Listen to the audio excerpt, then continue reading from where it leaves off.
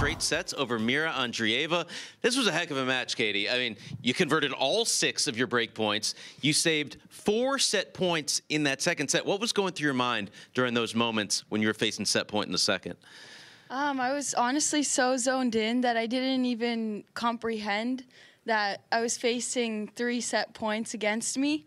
And I just kept competing, kept putting together points. I felt like even though I found myself down a break, I was having good ideas and unfortunately just not executing, but sometimes that happens, and I'm really glad I was able to execute when it mattered.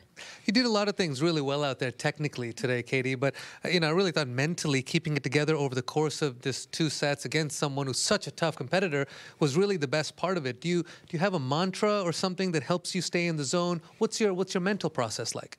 It honestly changes every day with the quotes, but today was now or never, so I kept telling myself that. Love that. Yeah, that's big. Love that. Because, yeah, obviously after it was getting towards the end of things, I was like, okay, it's now or never, and coming up with some good shots, and definitely she's a great competitor, so I knew I have to try to outcompete her as well. Katie, giving us a little "what's your code?" We have that over here. I feel you. Katie, you've been moving up the rankings. You cracked the top 75 last year, so you're starting to see what it is level to level. As Steve said, second top 50 win this year. What has been the biggest challenge as you continue to rise up the rankings?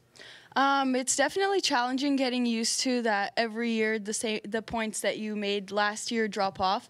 So this year, in the beginning of the year, even though I felt I was playing better than last year, I dropped a lot of points off from Australian Open, so I found myself going down the rankings even though I felt well with my game. So that's kind of something new for me to get used to, is every year you just focus on building the game and then your points will come back, hopefully. Yeah. Always, every week, a new opportunity. Yes. And now you're picking up points this week, Katie. And you're from California, up in Walnut Creek. So what's this tournament like for you, being able to have family and friends come watch you? It's as close to home as it gets, and I absolutely love it because my parents took me here probably since I was 6. And we went with my brother every year. I was running after autographs. I remember Del Potro one time was like, last autograph, and I was there, and then he saw me and he signed my autograph. So I'll remember that forever. But I don't think I imagined I would be here when I was like 6 or 7 years old, chasing after other pro athletes. Well, you better make sure now there's going to be someone who's trying to get your autograph as you finish up over here. Listen, part of the beautiful part about being in your position is you get to play all around the world. I know you went to India not too long ago. You made the semifinals over there in Mumbai. So out of all the places you've been, the different cultures you've gotten to experience, what's been maybe your favorite? I love home. Nothing beats home. I really love Palm Springs. I also love Australia. I feel at home there as well. And it was my first time being in Asia, and I was surprised by Thailand. I really enjoyed the culture and the food there. It was so comfortable for me, too. Very cool. Yeah. And you also get to play all of these amazing athletes that you've seen growing up. Your next match is against Ons Jabeur. Yeah. What do you make of her game, and how excited are you to get that challenge? Yeah, she's definitely a unique player, and I've watched her for years. So for me, it's a really exciting opportunity and to really see where my level falls. So I will gladly take that opportunity and compete. It's an interesting talking about a player like Ons, because she's not exactly a prototypical player. She mixes in drop shots, slices, all sorts of different things. So as you prepare for that match, will you just go out and do your own thing, or will you have your opponent try to play a little bit like Ons to prepare you?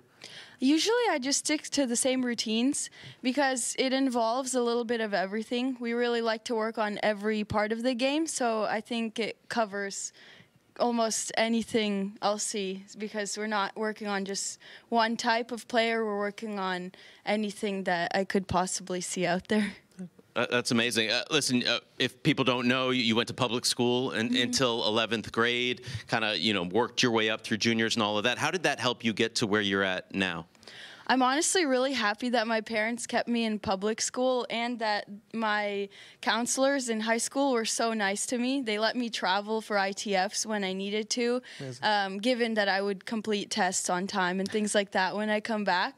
But this really gave me an edge, I think, on multitasking and time management, because I really had to make sure I have everything done so that my schoolwork didn't invade my brain during the tennis matches.